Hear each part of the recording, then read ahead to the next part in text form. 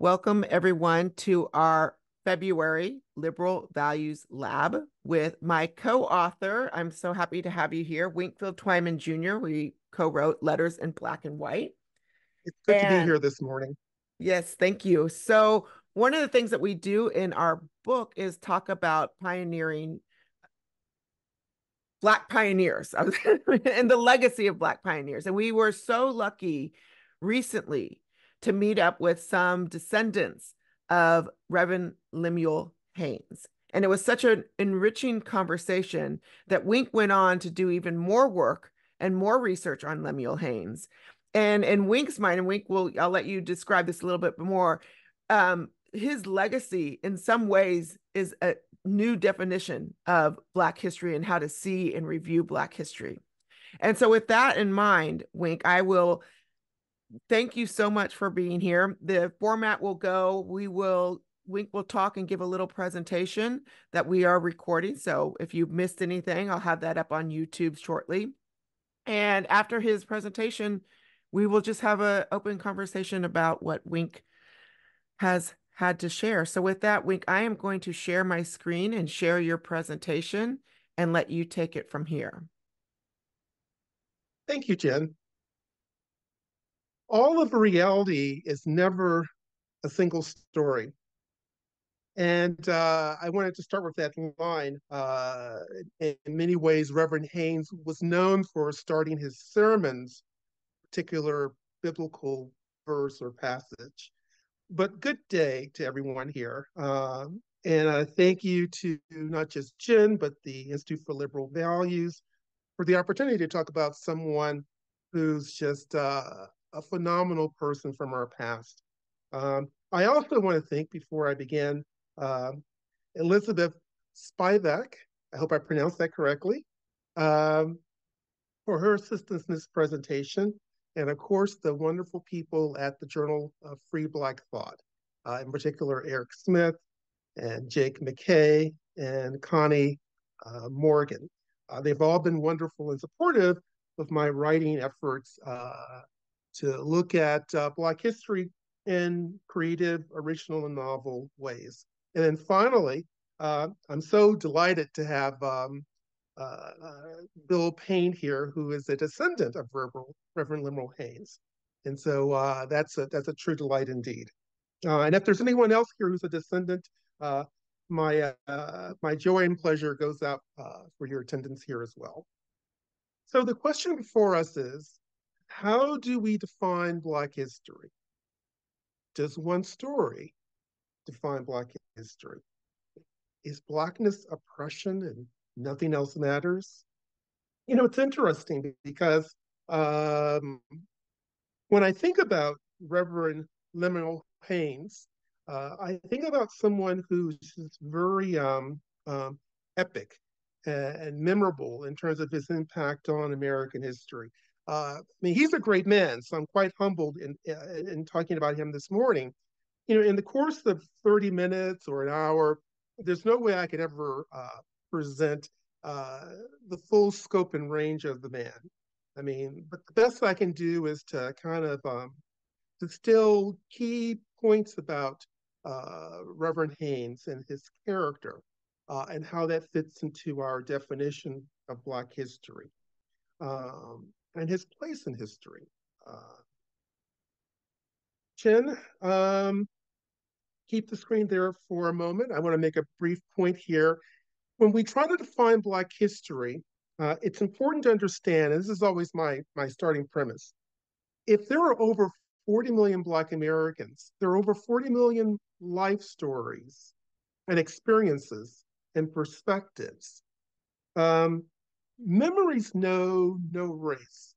So, for example, being Black doesn't tell you whether or not you grew up in a southern suburb or Chicago. It doesn't tell you whether you grew up in the Delta of Mississippi or the Green Mountains of Vermont.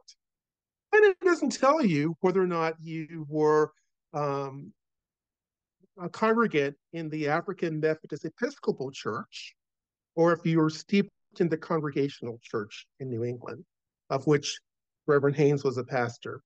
My point being, every person brings their unique upbringing and experience to our efforts to define Black history. And that's important because Black history ultimately is the aggregate of individual experiences. So if we're all individuals, uh, I contend and I suggest that Black history is just a sum of the human lives of all of us of African descent in the US. But the tie that binds is one's sense of self. And it's also true that one can fall anywhere on the spectrum of life experiences and still be a Black American or not. It really comes down to one's sense of self. And I think that's a good working definition of Black history because it derives from what I call an internal locus of control as opposed to an external locus of control. In other words, what that means is that uh, one makes major decisions in life based upon uh, the things that one has control over, as opposed to making major decisions in life based upon what the external world imposes on you. And I would contend that the major moral and spiritual crisis of our time isn't so much black and white or left versus right or conformity versus nonconformity. I think the major conflict of our time would be the distinction between those who view life as external and based on external locus of control versus those who view life as internal locus of control and based upon one's internal agency. So, which is why it is a delight to talk about Reverend Haynes today, because what he tells us, and we'll review his life story shortly, is that skin color does not define or make for a giant sized life. It's what one does with one's life that leaves a legacy to be remembered. I mean, and once again, I'm humbled because it's the year 2024, and I'm talking about a man in Black history born in 1753 in West Hartford, Connecticut. Few people are remembered centuries later for their lives and their life deeds, and Reverend Haynes is such a man. He came into this world literally as a nobody in West Hartford, Connecticut. And when he left the world, everyone knew his name, be it in Granville, New York, Granville, Massachusetts, or Rutland, Vermont.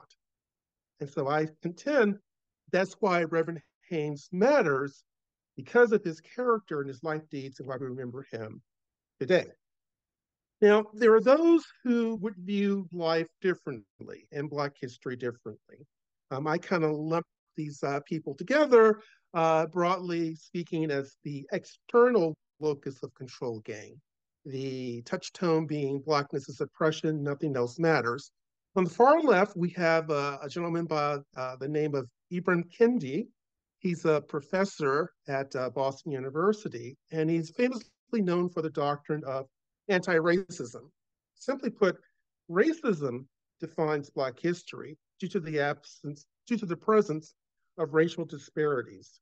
So anti-racism must be the raison d'etre for the existence of everything from sea to shining sea. And that is the filter, that is the single story in properly understanding Black history. Of course, I disagree, but that's one standpoint. Another standpoint to the right would be Ta-Nehisi Coates, a famous writer and public intellectual who wrote a book, I believe in 2014, called Between the World and Me. Now, for Mr. Coates, the idea is that race has been part of the nation's DNA from the start. Life is race, race is racism, and that equals all things negative. So to properly understand Black history, one adopts a negative mindset. And moreover, it creates a compelling need for reparations for American slavery in the here and now, in the year 2024. I disagree with that mindset, but that's an example of what I call the external locus of control school of thought in defining Black history. And then in the center of our screen, we have the first Black president of Harvard University, a former president today. Claudine Gay would understand Black history as a story, a narrative, where race has been used to oppress people of color, particularly blacks, particularly Black women, particularly gay and queer Black women, trans women. The list goes on and on in terms of the intersexual details. But the point being that because life and Black history is viewed from that standpoint of permanent oppression, then we really have to jettison other ways of thinking about life and Black history, such as merit and standards and enterprise and industry and achievement and character. All of those ideas are suspect, I think, in former President Gay's conception of Black history. Note that the former president of Harvard herself comes from a wealthy immigrant Haitian family, and she attended Phillips Exeter Academy, Stanford, and Harvard, with all of the advantages and privileges that accords one. One will note that Professor Gay had many, many advantages in life compared to the subject of our lecture today, Reverend Haynes. I love this image. I love this image, and I can't really say why, except my intuition tells me it captures the admiration of a congregational pastor, Reverend Timothy Mather Cooley, for another congregational pastor, his contemporary, Reverend Lemuel Haynes. And it goes to my point so directly. There are millions of ways to define Black history because each person who may be of African descent has a unique life story. What I'm going to do today is define Black history through the life story of Reverend Haynes. I mean, few Americans have been the subject of biographies. What compelled Timothy Mather Cooley, a Yalie, by the way, that may or may not matter, to write and complete an entire book about the life of Reverend Haynes 3 years after Reverend Haynes had passed away? What mattered so much about Reverend Haynes? Notice the title of this book.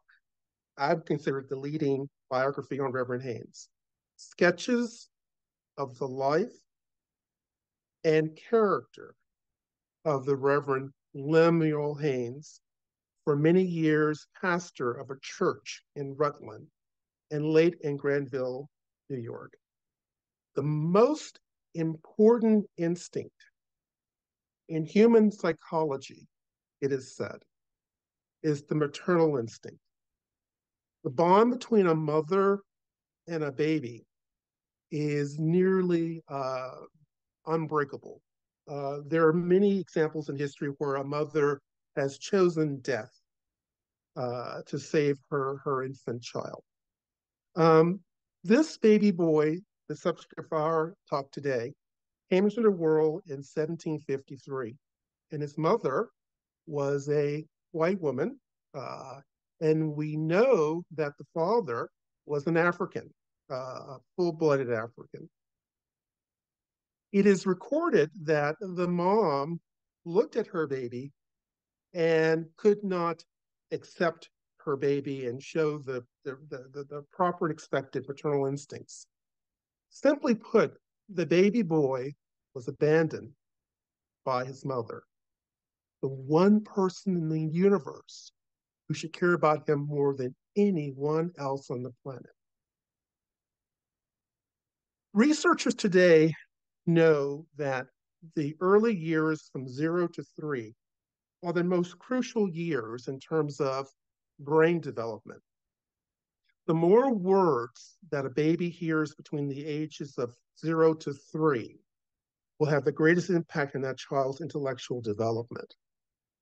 The degree of emotional attachment that baby experiences will have lifelong consequences. If a baby shows emotional attachment disorder at 12 months, you can look at that baby's life 20 years down the road, and as a young person, a young adult, that person will still have emotional attachment disorder. So in this case, a baby boy born in 1753 was abandoned by his mother. What would happen to this baby boy? What would happen? Because for a new infant, the world's a scary place. It's a terrifying place. You're at the mercy of these strange giants out there. Well, as fate would have it, a family from Granville, Massachusetts, Deacon David Rose and his wife took in this baby boy. He was named Lemuel Haynes, and they raised him from the age of 5 months old. And it said that the mother, Mrs. Rose, loved this baby boy, this abandoned baby, more than her own children. She gave him care, she gave him affection, she gave him attention. And Deacon David Rose provided a superb home environment for this young child. Uh, Prayers were said daily in the Deacon Rose home. Every Sabbath was observed religiously, no pun intended. And every Saturday evening before the Sabbath, the entire family would gather around and they would have religious instruction. And so, as a matter of good fortune, this abandoned baby who was on a path towards low brain development, to be blunt about it, emotional disorder, was blessed to find himself in one of the most nurturing environments possible, a home of Deacon David and Mrs. David Rose. It is recorded that at some point, the young man, the young kid, Reverend Haynes, ran into his mother, his biological mother, and she saw him, took one look, and fled. She ran away. And from that point on, Lemuel developed a real aversion to this woman who was his biological mother. So how did this kid learn, this young kid who was now adopted by the Deacon Rose family? Well, he was an indentured servant, which is one step above being a slave. He had sporadic schooling, but basically he learned to read every night by the stone place fireplace in the Rose home.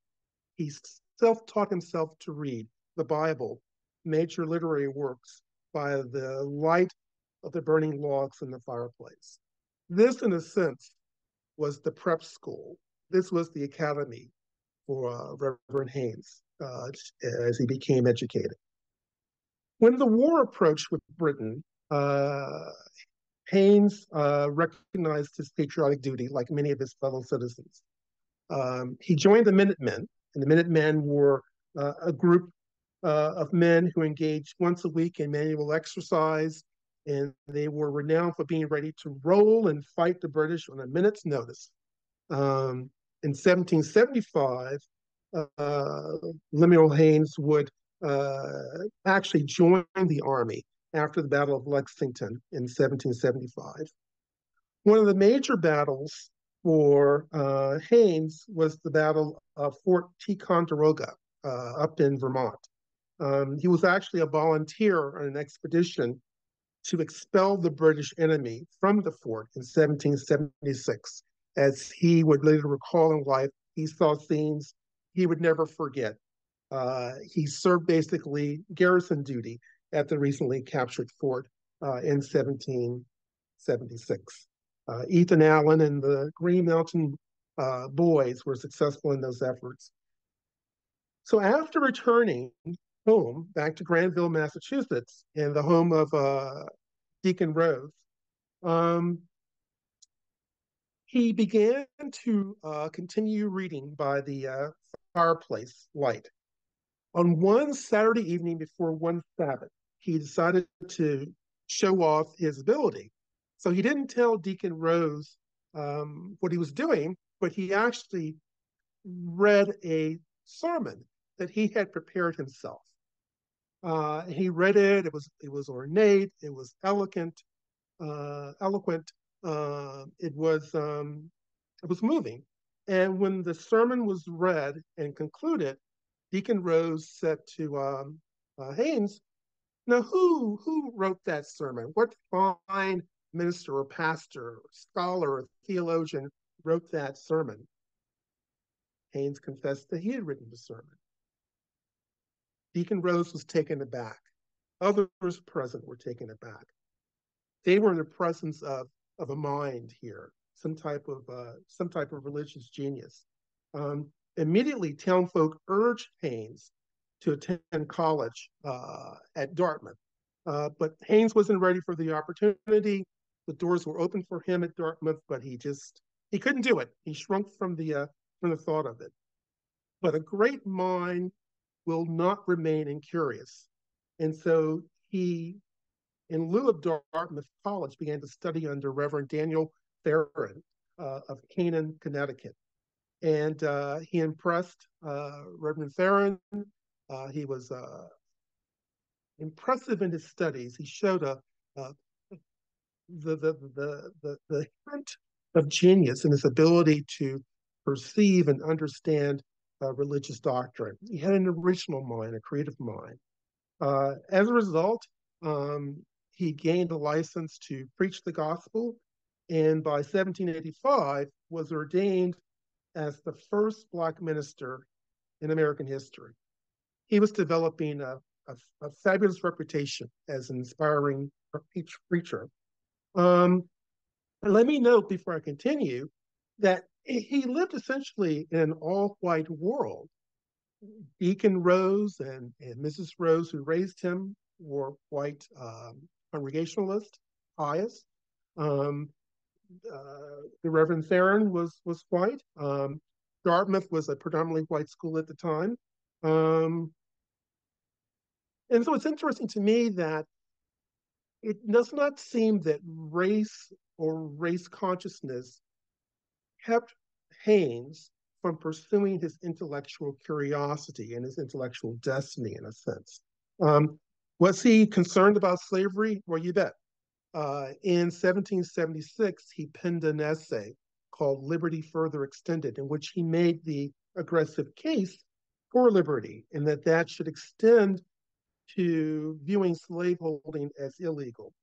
Surprise, not just because he was himself a Black American, but because he also knew the peculiar disadvantages of living as an indentured servant. So his affinities are not surprising in that regard. Um, on March 28th, 1788, Black history was made once again when a small church in West Rutland, Vermont, called Reverend Haynes to minister in their pulpit. It was a white church, and Reverend Haynes was a Black minister. Um, he would teach at this church in West Rutland, Vermont, for 30 years. He developed a reputation for stirring sermons. In fact, due to his growing authority in theology, Middleburg College awarded Reverend Haynes an honorary master's degree in 1804. Once again, he broke another racial barrier in a sense. He became the first Black American to receive an honorary college degree. I'm going to quickly note this. I am not an expert on universal salvation as theological concept, but there was a raging dispute between another Reverend, Hosea Ballou, and Reverend Haynes on universal salvation. Reverend Ballou was a proponent of it. Reverend Haynes was an opponent. I mentioned that disagreement because this was an example of what a mind Reverend Haynes was. On one Sabbath, Haynes was supposed to be out of the parish at another church. Reverend Ballou was scheduled to come to Haynes's home church and to preach a sermon in favor of universal salvation, which everyone knew Reverend Haynes opposed.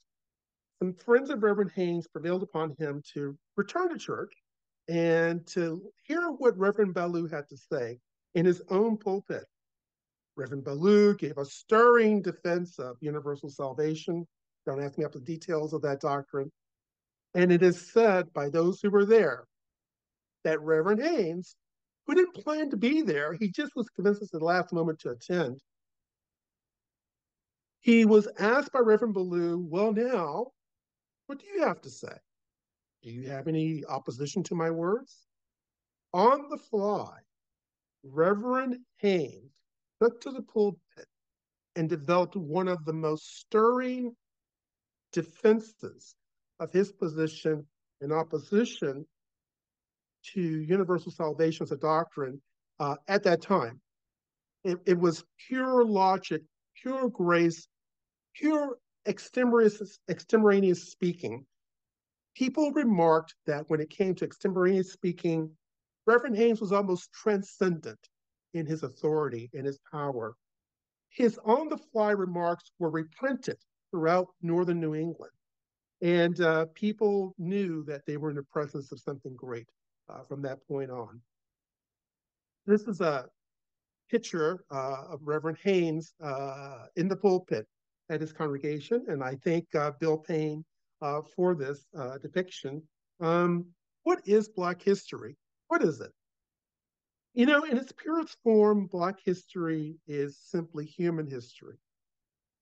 Black history is 1,001 dimensions of what we call character and virtue, perspectives, experiences. And that's why the idea that there's one story about history, Black history, that Black history is oppression, nothing else matters, is such a falsehood. It's so wrong. I mean, could Kendi, former President Gay, and Coates understand a Black minister before his congregation, all white, in the early 1800s in Rutland, Vermont, reigning supreme as an intellectual force, as an intellectual power? I just wonder. I think sometimes some people dismiss and ignore parts of the human story that don't align with precast narratives. And before I continue, I want to take a moment to read something, because sometimes the best words come from the man himself. I admire Reverend Haynes greatly, but I would never profess to be 10% of the man that this guy was. I want to read to you the farewell sermon, the last sermon he gave his congregants when he left the church. I think he had served for 30 years in Rutland, Vermont. And I quote, "It was 30 years ago, the 28th day of March last, since I took the pastoral care of this church and people. The church then consisted of 42 members, since which time there have been about 312 added to it. About 60 have been removed by death, and about 400 have died in this society, including those above mentioned. There were only 10 of the church now living in this place who were here when I first came to you. The greater part sleep in death. I have preached about 5,500 sermons, 400 of them funeral sermons. I have witnessed more than 100 marriages. Twice I have been brought to the borders of the grave, but God has spared me to see this day of trial in which I resigned from my pastorship." Those are stirring words. Those are words of someone who, in a sense, is speaking to universal parts of the human condition in a small Rutland church. And we can all resonate with that because the deepest elements of Black history are human history. And human history at its bottom are about those universal traits. I don't want to leave on such a dramatic note because in real life, outside of the pulpit, Reverend Haynes certainly had his lighter moments. I'll share two quick stories. One, Reverend Haynes was officiating a marriage.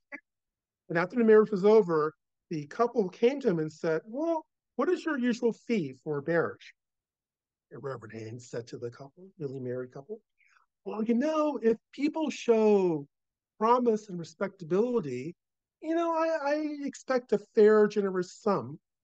But if people are full of poor things, I don't expect so much." They immediately gave him a big fee for performing their ceremony. It's called reverse psychology. I love it. I love it. What's the second story? The second story is Reverend Haynes. Oh, yes. Reverend Haynes was out working in the field one day in Rutland, Vermont, had on his field clothes. He was a regular kind of guy. He knew how to work in the fields. He was not dainty. He was not a Yale or a Harvard graduate. Just a simple man. So a guy came over from a neighboring town and he said, "Hey, I have a funeral coming up and I need to speak with Reverend Haynes. Can you tell me where I can find him?" Reverend Haynes said, "My name is Haynes." The guy said, "No, no, no, no, no. I mean, Mr. Haynes, the preacher." And Reverend Haynes replied, "Well, I try to preach sometimes." To me, that's delightful. This is a man who had preached over 5,000 sermons, yet was not so full of himself in real life outside of the pulpit. Just delightful, just a delightful character. Many people, I think, have tried to capture all of Reverend Haynes, and none of us will ever be successful because he was such an amazing part of our American past. Uh, this landmark reads, Lemuel Haynes, born in West Hartford, Connecticut in 1753, was the son of mixed race parents, indentured at the age of 5 months to a devout churchman. Haynes was an ardent student of the Bible. In 1785, he became the first ordained African American minister in the U.S., traveling throughout Vermont as an itinerant preacher. In 1787, he was called to minister to the congregational community of the West Parish of Rutland. The meeting house where he preached for 30 years was located near the cemetery. An outstanding preacher and writer, Haynes was well regarded as both churchman and author, recognized as the first Black minister to serve in white parishes of New England. Haynes died in 1833. And I think that is a pretty good attempt to capture the character of Reverend Haynes. Reverend Cooley suggested that when you met this man, you were taken by certain aspects of him. I'm going to ask everyone, look at this man carefully. Look at his eyes. Look at his skin tone. Look at his face. Look at his smile. It is said that the very first part of his character you recognized when you met the Reverend was a peculiar expression in his face that communicated great perception, great vision. You felt his presence. It was also said that he was a tender person. He sympathized with those in distress. He had a quickness of perception, had a great memory. Quote Bible and verse on the spot in extemporaneous sermons. He had a mature judgment. He was a man of enterprise. When he was a young kid, it was said that he always wanted to know more when he went to sleep at night than when he arose first thing in the morning. That's man born of enterprise. Um, in fact, Reverend Simeon Parmalee of Westport, New York, in remembering Reverend Haynes, went so far as to say, and I quote, "He was something more than human." That's a contemporary who knew Reverend Haynes. I return your attention to the biography and the front cover of the biography. It's not titled Sketches of the Life and Oppression of the Reverend Lemuel Haynes, but it's the character of Reverend Lemuel Haynes. And to conclude my lecture, because I want to have time for questions, Black historian Daniel Murray, I think around the 1890s, did some digging, did some research. And what did he find out? He found out that there were members of a family that had consciously gone around New England and destroyed every copy of an autobiography of Reverend Haynes that they could find. Why would they do that? Why would a family do that? Well, here's the rest of the story as I conclude my lecture. The family in question was the prominent Goodwin family of Hartford, Connecticut. And the Goodwins are well known as one of the founding families of Hartford. What historian Daniel Murray surmised was that one day, 1753, 1752, hard to say, there was an encounter at a hotel in Hartford, Connecticut. There was a daughter of the prominent Goodwin family, and she met an African waiter at a hotel. And from that interaction was conceived Reverend Haynes.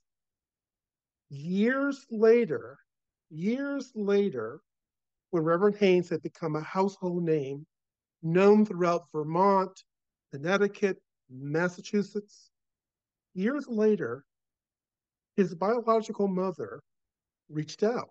She made overtures to her biological son. And I'm paraphrasing.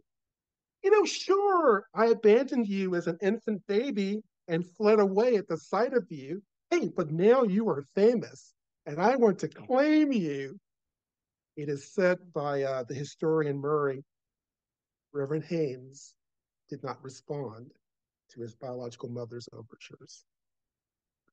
And with that, I leave you with a giant of a man, an example of Black history, but more importantly, human history, Reverend Lemuel Haynes.